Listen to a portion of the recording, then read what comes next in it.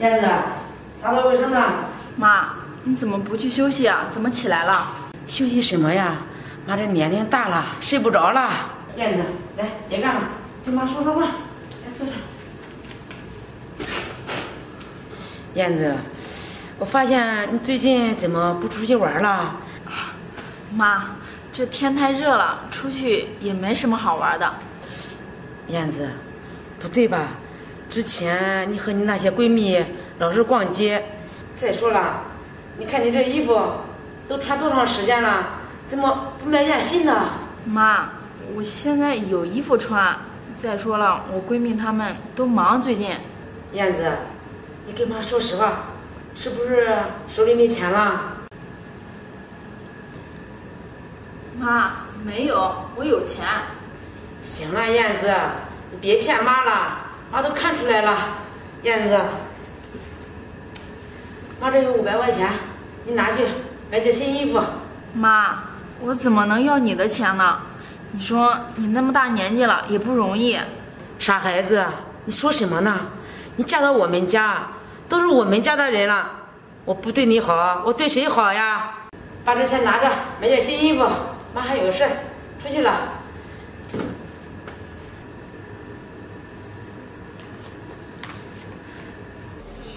小黑，这都快热死了，要不然这样吧，晚上你看，要不然我们去吃点烧烤，喝点啤酒，怎么样？可以啊，但是你有钱吗？你这话说的，我都请你吃多少次了，该你请了吧？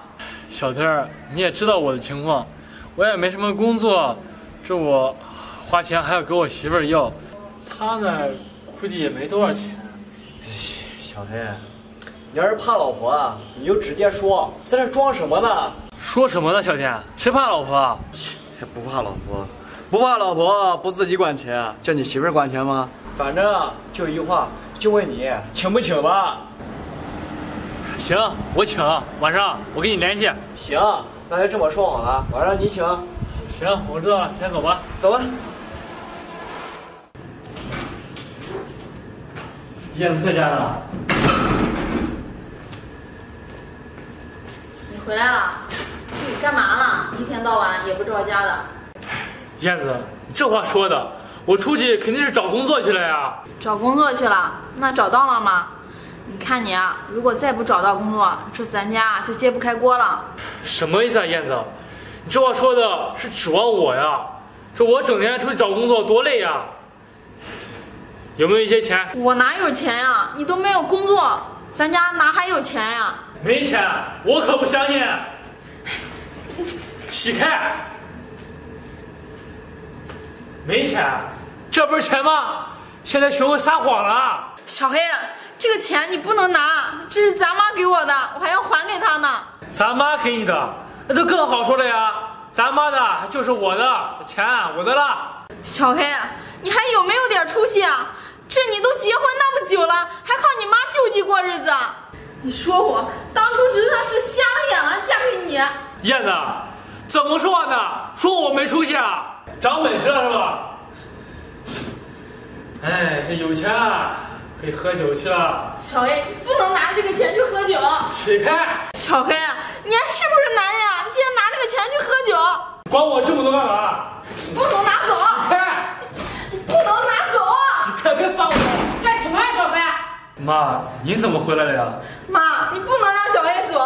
小黑，你在干什么呀？妈，没什么，我说我出去找工作呢，燕子拦着我不让我走呢。他撒谎。妈，他拿着你给我的钱，他要去喝酒。什么？我让你去喝酒？小黑，我已经忍你很久了，你怎么不知道好歹呀？你是个男人吗？燕子跟着你这么多年，一天的福都没享，你呢，整天就知道喝酒打牌，不务正业，你想干什么你？这我给燕子的钱，让她买身衣服，你去喝酒？小黑，你真是太让我失望了，把钱拿过来。妈，我已经答应别人了，我请客吃饭的呀。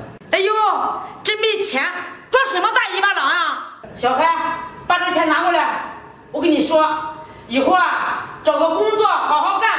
如果在这样整天吃喝玩乐，我呀就让燕子和你离婚，从今以后和你没有任何关系。燕子以后就是我的闺女。燕子，对不起，是妈没把小孩教育好，让你受委屈了。妈，这不能怪你。燕子，你放心吧，以后啊有妈在，小孩他再不能欺负你。快给燕子道歉。燕子，对不起啊，我不应该那样对你的。你放心，以后我不出去鬼混了，我肯定会找份工作，好好努力干活的。儿子，你记住你说的话。燕子，走，咱们去买衣服。小孩在家做饭、打扫卫生。妈，谢谢你，这能成为你的儿媳妇，是我这辈子最大的幸运。燕子，妈有你这样的儿媳妇儿，也是妈的福气。燕子，走，我带你去买衣服。小孩，你在家好好反省反省。